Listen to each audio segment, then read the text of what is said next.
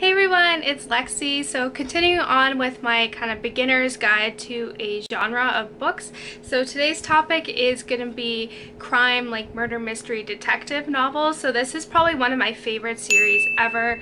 I love these books. This is what really got me into reading like this genre in particular. So I have a handful of books, like a standalone and a couple series that I recommend you go checking out if you're interested in getting into this genre. I will kind of preface this and say that these are kind of more towards adult readers, so if you're a little bit younger, I don't recommend reading these until you think you're actually like old enough to read these. I started reading the Rizzoli and I series when I was 15 or 16, but just be aware like these do deal with some dark subject matter, so just be aware of that going into it. But without further ado, let's get started. So this is the only standalone book that I have in here, and it is The Bone Garden by Tess Gerritsen, and this is a book that I read last year in October, which was perfect. So if you're looking for a good Halloween read, I highly recommend you check this book out. Basically, it follows a dual storyline where we follow Julia, who's just moved into this old century home, and she's doing some garden work, and she uncovers a body that's been buried there that they think has been there since the 1830s. So they're kind of, while she's kind of investigating, trying to figure out the history of the owner of the house that she lives in. The story also flashes back to Boston in the 1830s, where we get introduced to Rose, whose sister has just died during childbirth, and she's left to take care of her sister's baby that she's stuck with. Then we also get introduced to Norris Marshall, who is in medical school, but because he is kind of grew up with from a poor environment, to earn his tuition for the school kind of forces him to kind of dig up graves that for new people that have been recently buried, to use that as cadavers. And his and Rose's fates kind of get intertwined when there's a series of murders that take place, and they are the likely suspects, so they kind of have to figure out what to do. And then that also kind of ties into what the body Julia found in her backyard. So this was an amazing book. I honestly could not put it down. It was very eerie and creepy, but it did have a good sense of mystery to it as well. I love how Tess Gerritsen is one of my favorite authors, as you'll find out later on in this video, but she is a medical doctor herself, so a lot of the terminology in here is accurate because I'm in the medical field, so it's like, ha, I know what that means. But she does a really good job of seamlessly weaving in the Boston, from 1830s to Boston present day, which I thought she did a really good job. And just I could completely picture what Boston looked like during this time. She painted such a good gothic picture of what it could have been, and it was just really good. It is a little bit gruesome, I will say, so just be aware of that, but I highly recommend that you check this book out. It is really good if you're looking kind of getting into this kind of genre but you don't want to necessarily commit to a series. I highly recommend you start here. It is really good, and I think a lot of you will really enjoy it, and it's also a very good Halloween read, so if you're looking for something spooky, check this book out. So I did tell you that I would mention Tess Gerritsen again, and this is a series that really got me into this genre. It was recommended to me by the guy who owned the bookstore in our town that we used to live in, and it is the Rizzoli and I series by Tess Gerritsen as well. And basically this follows two women, Rizzoli, who is a homicide detective, and Dr. Isles, who is the medical examiner, and just the cases that they go on and all that. And what I really like about it is that each book you think this book is amazing, but the books just get better and better. I'm really excited because the next book in the series comes out the second week of August, so I'm really pumped for that, so I'm really excited. But the books just keep getting better and better, and you never actually figure out who is the murderer in this until the very end. This is, like I said, the book series that I used that really got me into this genre. I remember I would read it for a week, and then on Friday my mom would pick me up from school and we would go get the next book from the bookstore in town. So this book is really good. It is loosely based on the TNT series that just finished airing last year. It's very loosely based, so be aware of that. So it's still a really good series, so I highly recommend it. You check it out, maybe get the first season from the library because it was like a summer show, so there's only like 13 episodes, so you can get through them really easily. But I highly recommend you check this book series out and also the TV show as well. Even though they're very loosely based, I think you will enjoy both aspects that the book and TV show have to offer. So this is probably on my top list for kind of crime series that I highly recommend that you check out. And then also kind of continuing on with like TV shows that are based on these book series, I also have the Temperance Brennan series by Kathy Reichs, who also inspired the Fox TV show Bones, which just ended, which is like my all-time favorite show. But this book also follows Dr. Temperance Brennan, very loosely based. Like the only thing they share is the job and the profession. The only thing that these books have in common with the TV series is Temperance Brennan, like the name and her profession. Like everything else is very different, but I really like this series as well.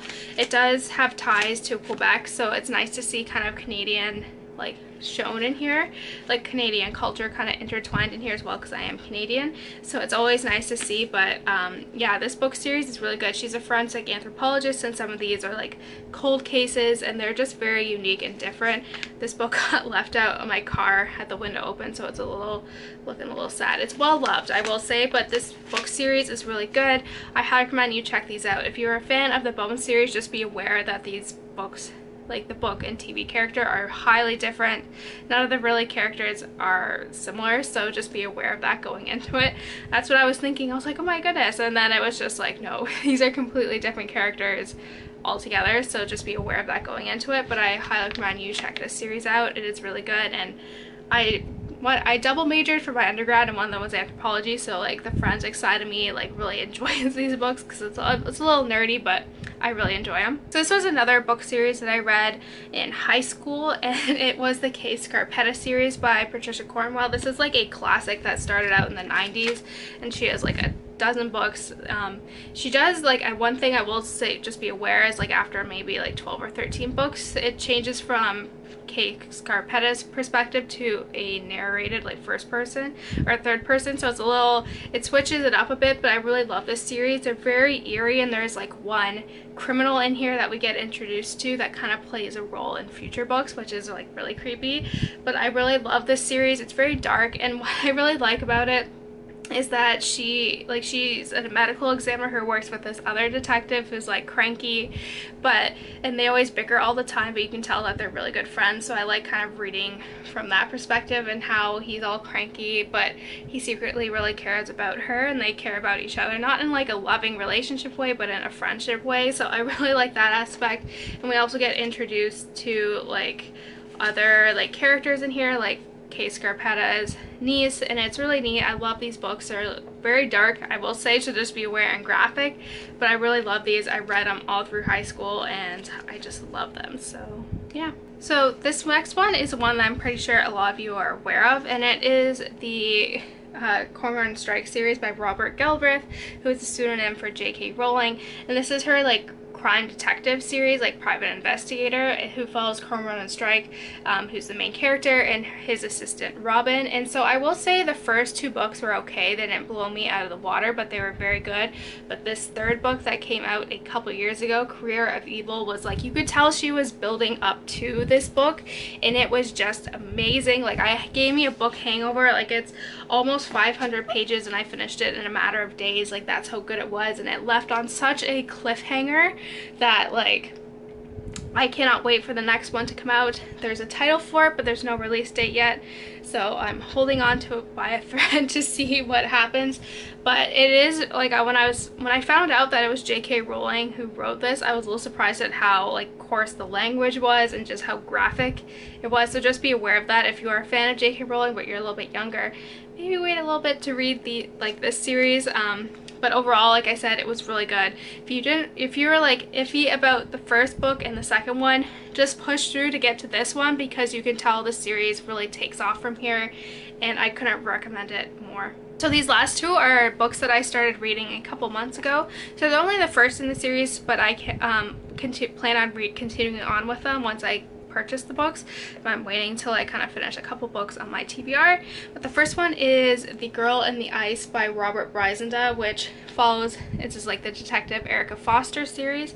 And basically Erica Foster has recently been transferred to the London detective, like homicide unit, and she kind of has a dark past where we kind of don't really know the details of it yet, and I won't spoil it for you, but they kind of deal with crime. This one, the first book that I read, they cover a girl who is part of a very wealthy family, is found in the ice, and it kind of leads to something bigger. Like they think her death has like a bigger meaning to it and maybe part of something bigger than they have all expected, but because the family that she's from is very powerful and affluent, it kind of puts bumps in the roads on what they can and cannot do.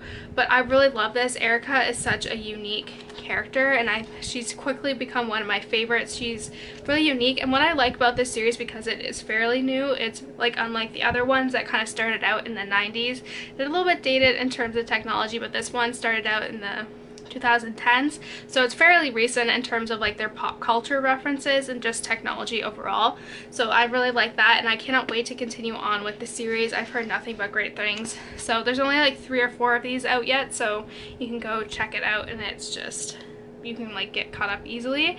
But yeah, I highly recommend you check this book out. It is really good. And lastly, this is the last book that I'm gonna mention, and it is Still Life by Louise Penny, which is for the Chief Inspector Gamache series. And I've only read the first one, and I think there's maybe 6, 7, or 8, I don't know. There's quite a few of these out already, but what I really like about this one in particular, what makes it stand out for me, is that unlike the other crime novels where the detectives are very arrogant and rude, Inspector Gamache is very soft-spoken. He listens, he loves his wife, he doesn't cheat on her, he often calls to her for advice, and he admits when he is wrong, and that's what I really like. He's really unique, and I can't wait to learn more about his past. We get little tidbits about it in this one, so I cannot wait to uncover more as I kind of get the new books later on.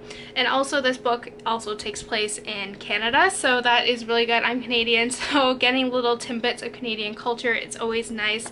Just like, I was like, haha, I know what that is, but most Americans vote, which I really appreciate, and this author is really good. This one, the first one follows on Canadian Thanksgiving, a body of an elderly woman in Three Pines has been discovered. They think it might just be a kind of freak accident, like hunting accident, but Inspector Gamache thinks it's something more to it that meets the eye, and the author just did a really good job of painting a like picture of this town. Like it kind of reminded me of Stars Hollow in a sense, and like you get to meet all the different people in this town, and it was just like I wanted to live there. Like that's how much I really enjoyed it. So I highly recommend, if you're looking for something, this is like an also really good series. It's not as graphic as the other ones, like the other ones I mentioned. This one's a little bit more on the softer side. It's still like violent, but it's not as bad as the other ones, so I highly recommend that you check this series out. It is so good. All these series I highly recommend. So yeah, so that's it guys. I hope you enjoyed this video. Don't forget to give this video a thumbs up and let me know what some of your favorite crime series are. So yeah, I will see you guys next time. Bye guys.